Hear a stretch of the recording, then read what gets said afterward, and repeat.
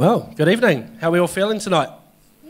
Good. I am actually, I don't know if you can tell by my voice, I've been pretty sick over about the past 4 or 5 days, and I was feeling fantastic when I got up this morning. I thought, yes, awesome, God, you're healing me, and I'm getting better, and I'm going to be fully prepared to speak tonight. And as the day went on, and especially over the past 2 hours, I've just kind of felt like I've been getting heavier and heavier, and my head started to hurt, and my throat started to hurt.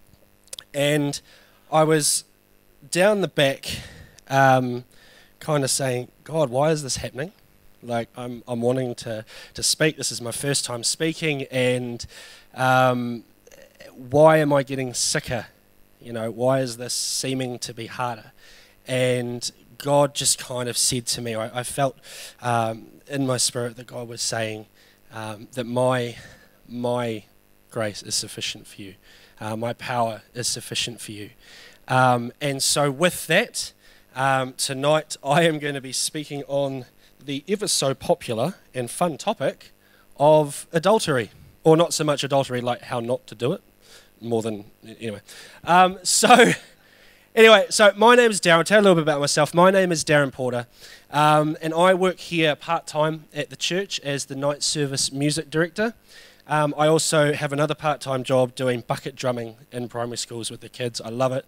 It's heaps of fun, and that's probably actually why I've got the headache with all that bucket drumming. And I play most of these instruments that you'll see behind me throughout the year. If you come to night service, you may see me kind of bouncing around, filling in gaps and doing that. I also love drama and acting. And so it was a no-brainer for the lead team when they were deciding who was going to speak on what. They kind of got to this one, and I thought, okay, Darren, he's got the music and the drama and all this stuff, so let's stick him on adultery. And I was like, yep, okay, sounds good. I thought it was going to be a relatively easy topic to speak on. Turns out it's actually quite a difficult topic to write about. And so my family, my wife and I went on holiday for a day or two at a Hopi with my parents and some family friends, and I knew this was coming up, and I said to my parents, what do I need to say? Like, how do I start a sermon on adultery? And my dad was cooking on the barbecue. He turns around and goes, oh, just something like this, adultery, don't do it. And I thought, yeah, okay, but that's a good start, but it may need to be a little bit more than that. So thanks for your advice, Dad, always helpful, and it was a fantastic place to start. So let's just start this evening now in prayer, as this is an interesting topic, and I just want to pray for God's wisdom right now. So, Heavenly Father, I really want to bring this topic, this talk before you tonight, Father. I pray that you would gently minister to our souls tonight. To our hearts and also to our brains and who we are, Father. This is something that may not outrightly affect us day to day, but there are parts of this topic that do have an impact on our lives, no matter who we are, due to the choices that we make and the things that we think, Father. So I pray tonight as we learn more about this and kind of delve a little deeper into it, Lord, that you would gently take us through it, and at the end of this message, Father, I pray that everybody's hearts would be really open to hear what you have to say about this message, Father. So be with us tonight, speak to us, guide us with your Spirit. In Jesus' name, amen. And I may be drinking a little bit tonight because I get massive cotton mouth when I speak in front of people. I can sing to whoever, but as soon as I speak, I clam up, so excuse the water. So over this series, we are looking at God's 10 Commandments. They are not God's 10 suggestions or God's top 10 hints or cheats for life. They are his commandments. And we are looking at them in reverse order, as Monica said. We had Pastor Craig talking about the coveting, Sean Embling speaking on lying, and last week we had Pastor Ross teaching on stealing, and that was some amazing things that I'd never thought about in my life. This series has just been really impacting for me. And Pastor Ross, I said he was teaching on stealing, but he wasn't teaching us how to steal. He was teaching us on the different ways that we do steal. And now we're looking at adultery, or how not to. So I thought I'd kind of start this with a bit of a story.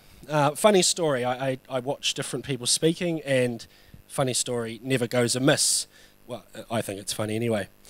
So there was one Mother's Day, and a bishop was visiting one of his churches. And the minister of that particular church was giving a sermon. He began his sermon by saying, "I spent the best years of my life in the arms of another man's wife." Pause. "My father's wife." Wink. And everyone in the congregation went, "Oh, wow, that was so cool." And the bishop, he goes, "Whoa, that was really good." You know, I'm going to use that tonight when I go and speak at one of the other churches. I'm going to start my sermon by using that illustration. So, in the evening, he begins his sermon.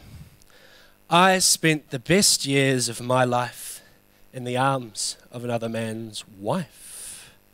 Pause. And he let it sink in for quite some time. And he let it sink in a little longer and a little longer. Unfortunately, he had had a mind blank. And all he could do to finish was, "And I just can't remember who." Yeah, I thought that was a pretty good one too. You see, some people think that the 7th commandment reads, "Thou shalt not admit adultery," when in fact it's all about committing the act itself. There once was a man who was convinced his wife was having an affair. So he left work early one day so he could arrive back at his apartment block and hopefully catch his wife and this other man in the middle of their affair. He took the elevator up to the 8th floor where he lived, and inside his house he could smell the faint scent of cigar smoke and cheap cologne. The rage started to build up inside him, and he burst through the door and began searching high and low for this man who he thought was in the house. He looked in the bedrooms, under the bed, in the closet. There was no one there. He looked in the kitchen, in the pantry, in all the cupboards. There was no one in there. In the lounge, behind the couches, there was no one there. And he kind of sat down looking confused, and his wife was just standing awkwardly in the corner of the room watching him. And suddenly he had a thought, "The balcony. I bet he's hiding out on the balcony." So the man quickly rushed out to the balcony, and there was no one there. And he had a look over the balcony, and down on the ground floor he could see a man was hurriedly getting into a sports car. And this just threw this man into this massive rage, and he was so upset he thought this man had escaped him and gotten down. So he went to the kitchen and grabbed the first thing he found, which happened to be the fridge, and pulled it over right to the edge, and he tossed it over. Now, unfortunately, in his hurry, in his rage, he didn't realize that the cord to the fridge was wrapped around his leg. The fridge goes over, he goes over, fridge hits the car, he hits the fridge, boom, end of scene 1. Scene 2, the next life. Peter says to the first man at the pearly gates, "Why should we let you in here?" And the man said, "I love my wife. I was just trying to save my marriage. I got so carried away and I threw the fridge over and I got caught on my leg and I went over and now I'm here." And Peter was like, whoa, it's okay, calm down. We understand about these things. Just have a seat over here. Someone will be with you shortly. And then Peter turns to the second man and says, "Why should we let you in here?" And the second man says, "I just got a paper, pulled over, got a paper, hopped back in my car, just started flicking through it, and then boom, a fridge falls on me, and now I'm here. What the heck's up with that?" And Peter says, okay, it's okay. We understand all about the innocent bystander. It's fine. In these situations, you just go take a seat over here and someone will be with you shortly.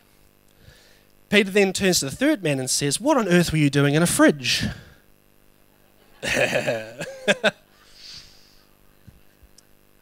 Good.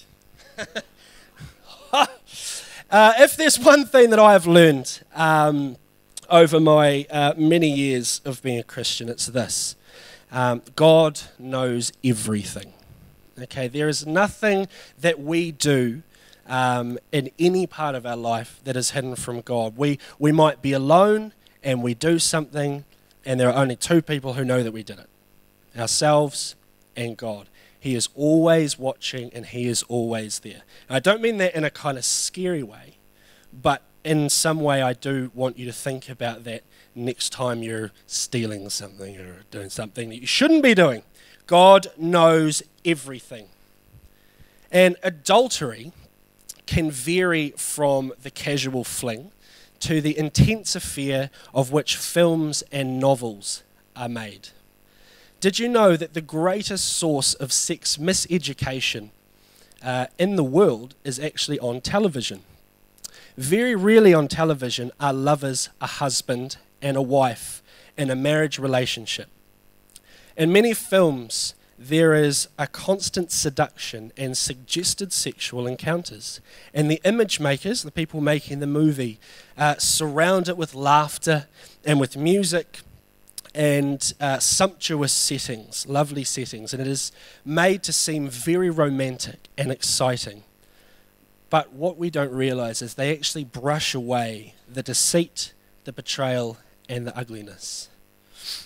Sex outside of marriage is like pulling out bricks from the base of a wall. When you do that, the wall eventually will come tumbling down. King David in the Bible is a classic example. He lusted after Bathsheba, and his adultery had driven him to lie, to scheme, to plot, and to murder Bathsheba's husband. David's original little indiscretion, as it would be called by the world standards today, ended up having vast and terrible repercussions. A famous writer, J. John, says in his book that he wrote about the series Just 10 that he has never met anyone who has committed adultery and not lived to regret it. Adultery, even when forgiven, leaves scars. The book of Proverbs teaches us how to live wisely. And there are 31 chapters in Proverbs. Chapters 4 to 7 are all about adultery. Listen to what it says. Can a man scoop fire into his lap and not be burnt? So it is with a man who sleeps with another man's wife. Playing with adultery is playing with fire. And again, Proverbs says, whoever commits adultery is an utter fool, for they destroy their own soul. Adultery hurts, it shatters trust, and it severs friendship.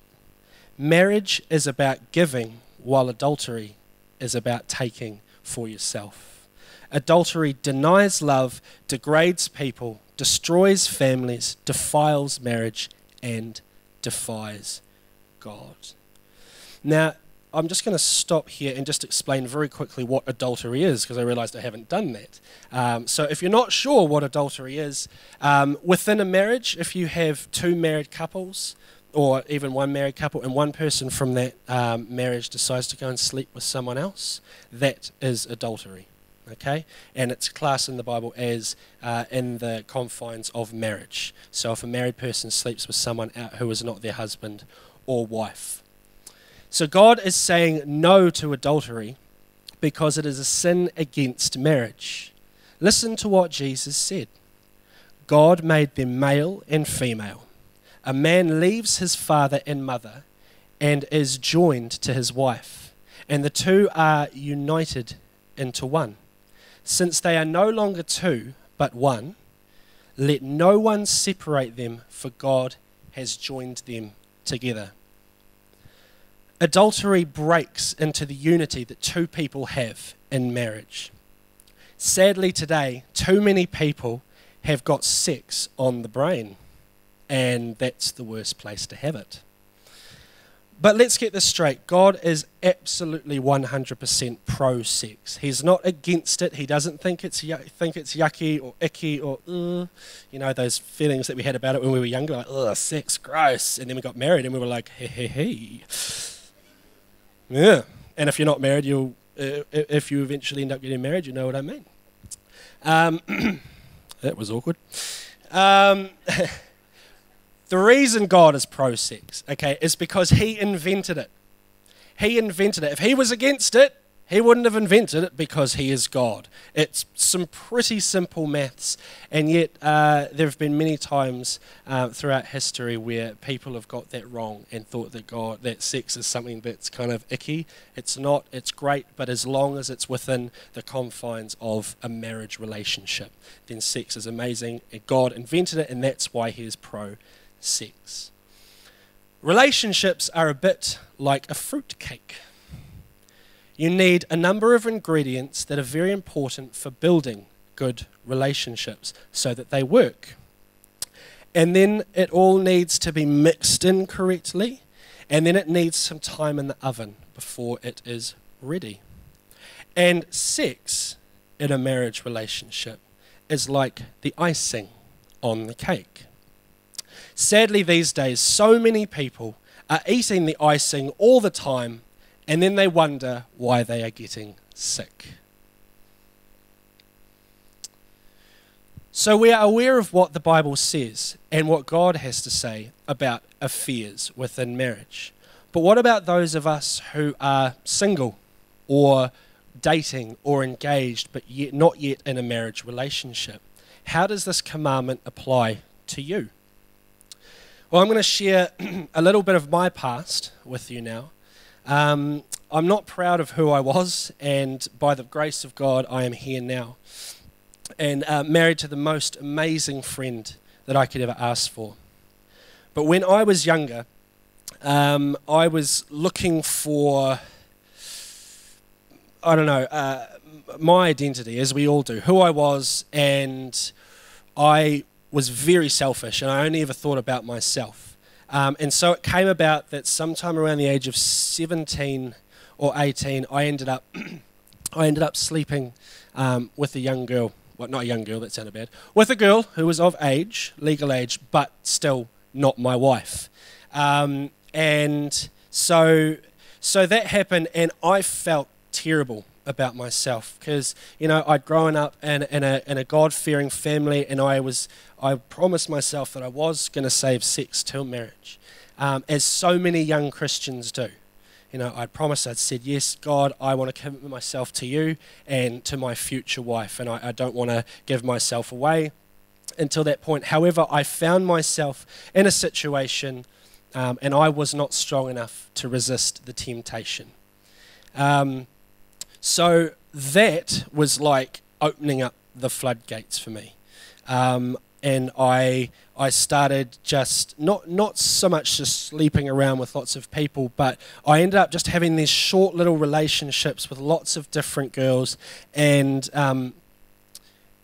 it got to the point where I kind of felt good about myself because I was like, oh, I'm the man, and I'm sleeping with this person and hooking up with this person and da-da-da-da-da. But what I didn't realize, and what I realize now in hindsight, was that it was all about me. It was all about self-gratification. What can I get from this person? It wasn't about me giving, it was about me taking, which I mentioned before. I didn't think about them. I ended up ruining heaps and heaps of friendships, and I actually ended up being hated by quite a few people. And I don't use that word lightly. I had people violently angry with me. And parents of people who I'd hurt, who would write me letters or confront me, and I'd just freak out and run away. And it was really hard because I didn't understand fully at the time the ramifications or the things that I was doing to these young girls and the way I was treating them. I didn't realise that it was kind of tearing them up, and it was all about me. But then I met my wife-to-be, Tina. She had not slept with anyone, and so we went out, we got engaged, and we got married. End of story, happily ever after. Although it wasn't quite so happily ever after. You see, what I hadn't realised was that until I got, what I hadn't realised until after I got married was this. My wife had given her whole self to me. Everything that she was, mind, soul, body, she had given to me the day we got married. But I was not able to do the same. I wasn't able to return that because I had given so much of myself to these other girls in my life. And every time that I had slept with someone, anytime anyone sleeps with someone else who is not their husband or wife, a part of you, a part of your soul gets connected to that person, and you're actually giving part of yourself away, and you can't just take that back. Okay, so that's something I really want to stress. If you are in that situation, or you might be thinking about it, I don't know, but that is something that no one ever really told me or put into those kind of words, that what you give someone else, you can't take back yourself.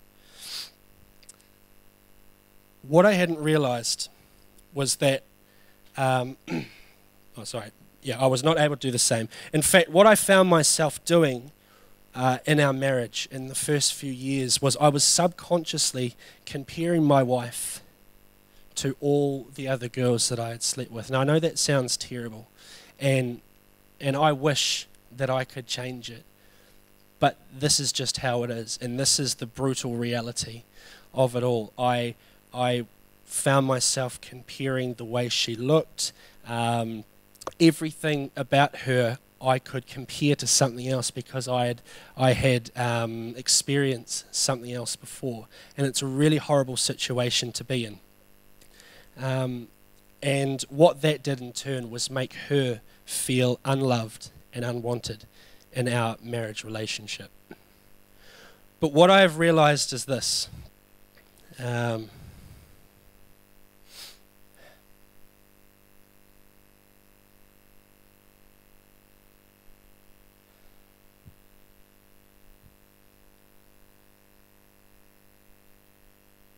So just before I move on, I want to touch on something I didn't have in here.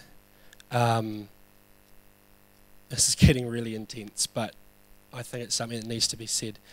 And this is the quick subject. This is the subject of pornography for guys and for girls. If you're in a marriage relationship and looking at pornography, then you are having an affair with someone who is not your wife. If you are single and looking at pornography, you are, like I said before, you are putting images and this person, you're letting this person into your soul and into your life, and you're just taking, but you will forever be comparing other people to these other people that you've been watching on the screen. And it was something I had to admit to my wife that I struggled with, and that was heartbreaking for her. And we worked through it, and I got some help, and I still really struggle with it. I don't struggle with actually doing it, but I struggle with the temptation and the pull when I'm alone to look at stuff on the internet. And it's really hard for me because I work in a church, and I'm like, God, I should be better than this. And yet God restores us if we are willing to come before him and to get on our knees and say to God that, look, I am broken. And this isn't just guys, this is for girls as well. In fact, someone was saying just the other day that the statistics for men in the church, or men in general looking at pornography, and females looking at pornography, females are just under men now. It's that close. So it's not just about men. It's also about women. So this is something that is really close to my heart. And this was the first thing I thought about when I got asked to speak on this. And I thought, how can I speak on this? Because it's such a personal thing. And yet, I can't say that I've made it through, but I'm persevering through it with God's help, with my wife's help, and with my close friends, and I'm able to work it through. And there are days that are worse than others. But if you are struggling with this, just get on your knees before God and admit that you can't do it on your own. We can't get over these addictions and things on our own. We need God's help.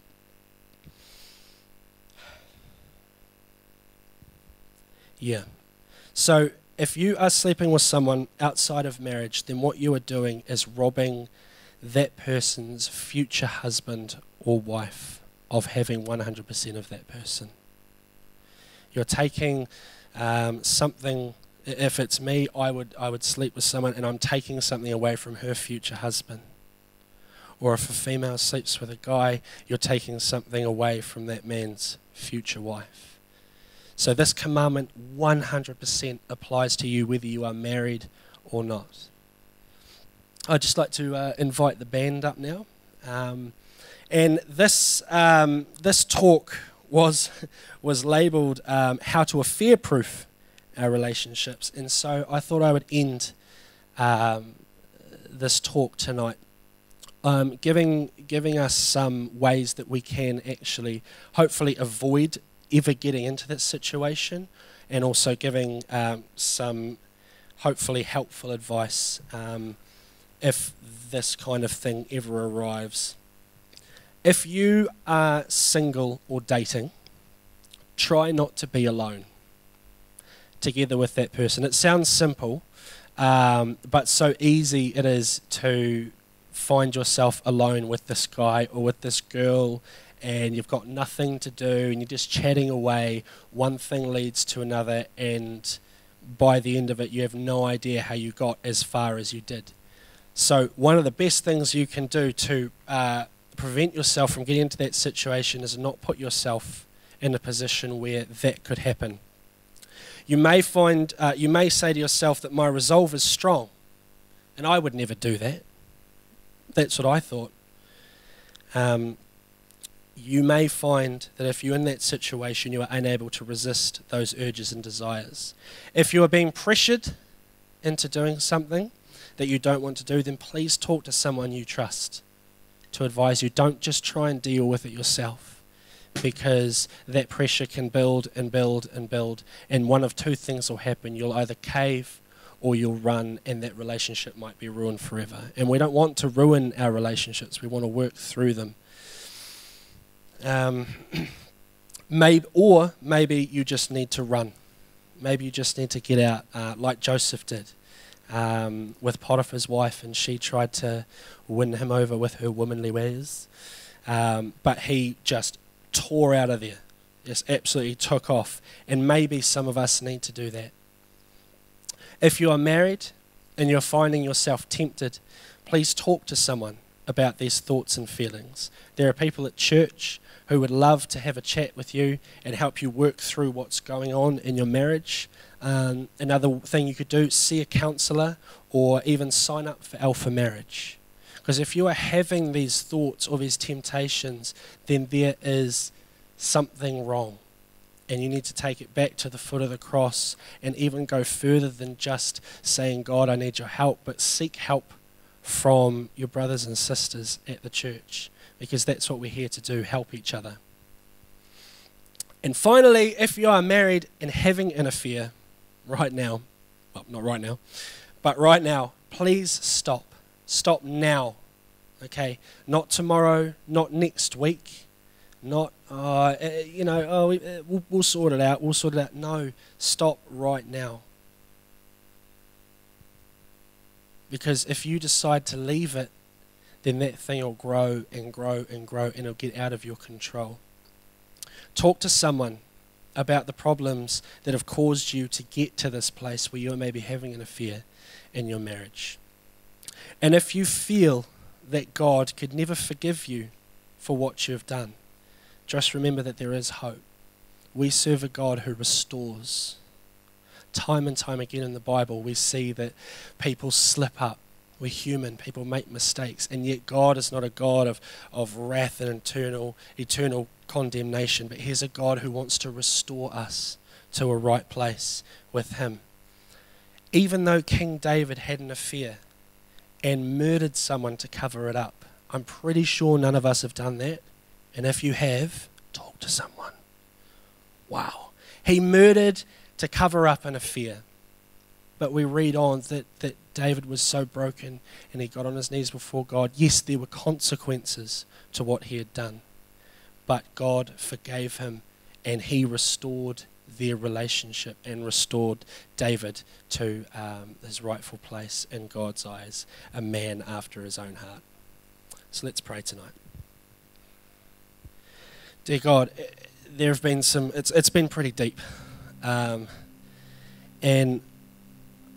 I just pray, Father, that if anyone is feeling convicted or something has been said tonight that has touched someone's heart, Lord, I pray that you would show them the right path that they need to take in order to sort this out. If it's a single person, Father, put people in their lives who can encourage them. If it's a married person who may be having trouble in this area, Father, please